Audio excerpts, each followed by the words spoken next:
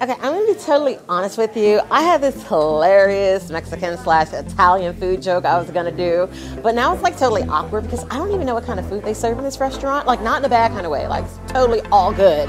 Like, I hear they're very multicultural. Like, what's the word I'm looking for? Italo-American Mexico?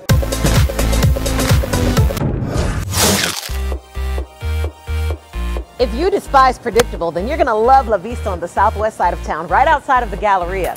Now, there's no set business hours. The owner says if you show up and people are inside, we're open. If you show up and nobody's there, well, try again. So I'm gonna go ahead and try and see if we can get some food today. Fingers crossed. All right, so La Vista's located near the Galleria, kind of like in the residential side. And of course, the Galleria is very popular because we get a lot of tourists that like to shop there. But then when you get to the residential side, it's kind of a mix of different cultures. Everybody hangs out in this area. It's a great family environment. Schools here are awesome too. The houses are beautiful. And La Vista is nestled right in the middle of all that action. Okay, so I'm really excited to meet the chef here because I've heard a lot about him. They call him the rebel chef of Houston, the Adam Levine of cuisine, the bad boy Bobby Brown of bacon. Was that too much? Was that too far?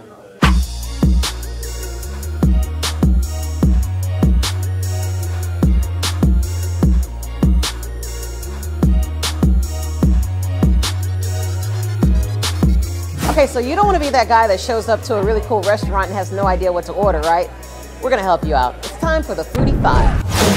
So this is the beef tenderloin that has been since the beginning when I opened La Vista. It is beef tenderloin, port wine, apricot cherry sauce, field greens, and roasted potatoes. The funny story about this is that originally I had asparagus and roasted potatoes, and like my first dish that I ever made, I burned the asparagus, and I was like, oh my God, what do I do? And so I just had some salad field greens on the side, and I was like, oh, that looks good with it, so I served that. So the traditional Spanish style mussels is how I learned when I was in Spain from a friend of mine's mother. Okay. And the key, I hate saying this because I'm gonna tell everybody the secret, but the secret with mussels is that you do not tell the secret to mussels. Okay. All right, so center cut 12-inch pork chop, chili fried onions, cream cheese, horseradish, mashed potatoes, and a brandy black peppercorn glazed shallot sauce over the. All right, let me tell you something. I didn't even think to put all that together. Well, I want to tell you something about these mashed potatoes. You don't even eat them. You just like smear them on your face. I'm gonna do that. They're so good. Yummy. I do a bunch of different sandwiches on the menu. This is my grilled chicken sandwich with a sun-dried tomato pesto, and we do our own homemade focaccia bread. And the French fries, a little bit of drizzled bacon fat, Parmesan, green onions, and truffle oil. We saved the best for last. This is beautiful. I don't even want to eat it. It looks so good. You need to eat it though. It's really good. All right, so this is my mother's side of the family is from South Carolina. Mm-hmm. And all along the coast, from South Carolina all the way to Georgia to Louisiana, everyone has a style of shrimp and grits. So this is a little bit more South Carolinian.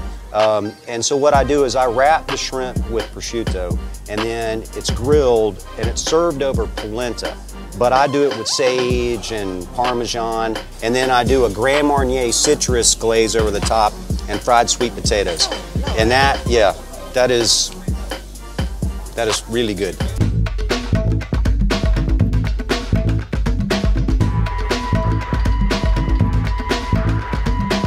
Wow, I'm telling you, this food is gonna knock you off your feet. That wraps up this week's episode of H-Town Foodies. Hey, I wanna know which one of those dishes did you think looked delicious?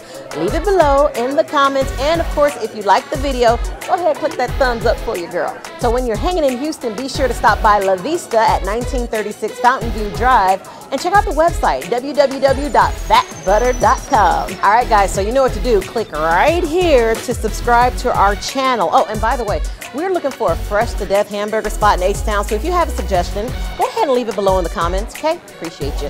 And until next time, I'm Ayana Mack, and you're watching H-Town Foodies.